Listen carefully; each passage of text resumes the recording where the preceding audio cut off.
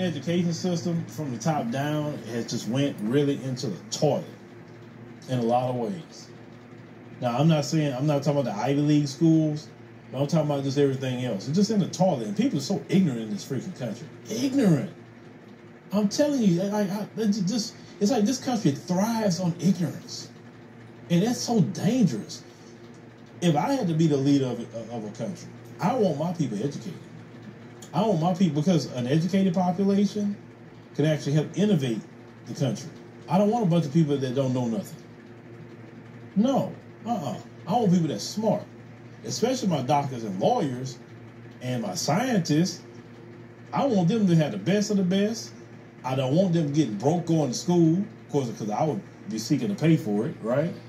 All my people that's really doing some stuff, I say, yeah, let's pay for that, because we need the best of the best here.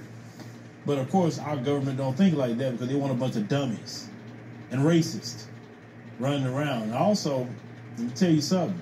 The new racism that you deal with today, because, at one point in time, traditionally, you would focus on, the white supremacists themselves. But the new racism is coming from all these other people who got some color to them.